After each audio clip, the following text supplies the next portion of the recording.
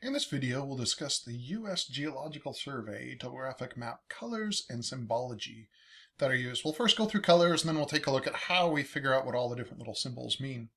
There are a few basic colors that are used in these maps. Black are going to be the man-made features. And so roads and buildings and a lot of other things that we do to manipulate the landscape are going to be in black.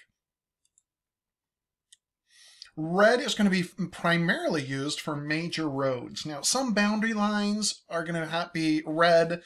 Township and range divisions are going to be in red, but mainly the features that are going to be in red are going to be our main roads, so highways and other primary roads. Brown is there. You'll see a lot of brown. Those are going to be mainly the contour lines. There will be some other earthen features like sand or trailings or other things like that. That will be in brown. Green, of course, is going to be vegetation. We'll see that just in general vegetation, like forested areas where the whole area is green, but then there's different patterns that the green will be presented in that are also going to be showing specific types of vegetation. Blue, of course, will be our water features. Those will be line features. For example, streams. But also areas for wider rivers and for lakes and ocean and other things like that. Purple will show up sometimes on some maps.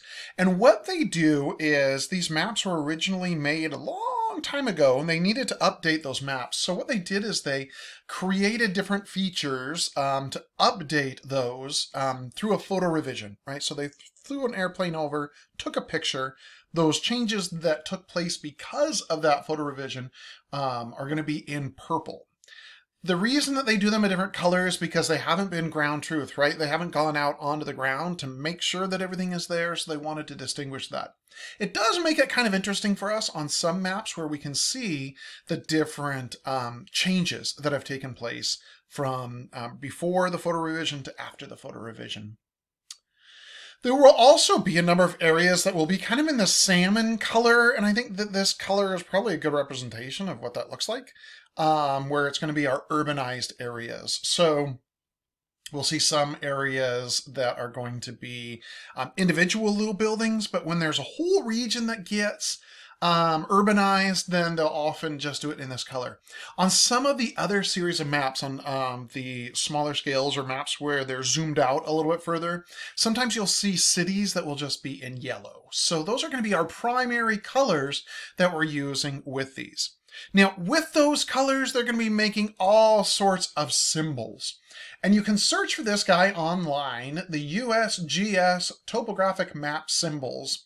But in essence, it goes through and it tells you all of the different symbols that they're going to be using. We're going to be exploring this guy in just a moment. Some maps that you will find, some of the U.S. geological maps that you find do have nice little legends down in the bottom corner. We'll take a better look at this in a bit, but here it's going to be showing us all the different types of roads that are there, the jurisdiction that they fall into, as well as the types of roads. This little legend thing we do not see very often on topographic maps, and so having access to this, whether it's going to be in digital form or whether you print it out, these guys are very helpful. So it goes through, talks a little bit about those topographic maps, but then every possible feature that you could dream of is going to be listed out here. Now, it's really funny because sometimes they're just going to say mud, reef, and other text. But other times it's not. It's just going to be those special symbols. I love this one, the exposed wreck that is there. Looks like a little boat that's half sunk. And a lot of times that's kind of what they do. They take what would be there and they really simplify the graphic. The contour lines are going to be there. The darker lines are going to be those index contours, and then there are the intermediate ones. We'll talk more about contours and contour interval and everything like that in a different video. Churches and schools are pretty good icons to see. So a school will be a box with a tiny little flag flying at the top of it. A house of worship will be a box with a little cross at the top of it. Not to confuse the school with the ranger district office, which looks like a big fancy school, or the forest headquarters.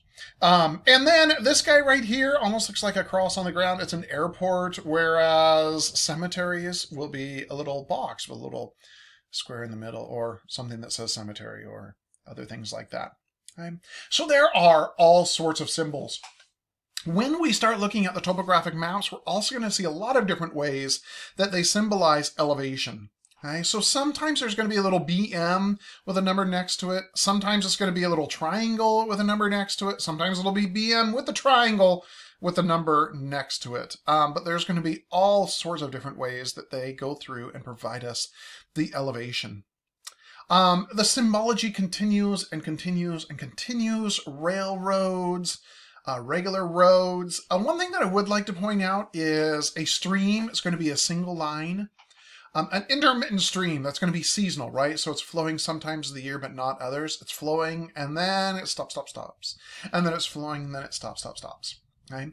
Our rivers are going to be a little bit wider, okay? And that's where they actually can see both shores for those. Okay? And so there's going to be symbology for dams. Notice how a dam is a man-made feature. It's in black, but it's right next to the water feature. These are some of those other brown features that you might see on a topographic map that I wanted to point out to you. Ponds and lakes, swamps are going to have grass and water together, and so you've got blue and green kind of mixed together. Here are all of our different road symbols that we're looking at. Mangrove, it might just say mangrove, but a mangrove is going to be something like a swamp, but it's going to be a forested swamp. Not really here on the West Coast, mainly like in Florida, for example. All right, so those are going to be not only the colors that we're looking at, but also a lot of the symbols that we will find. Highly recommend that you obtain a copy of this guy just to have digitally as you start working through those. So it is available through the Learning Management System, but it's also just Google search USGS Topographic Map Symbols PDF, and you should be able to find this.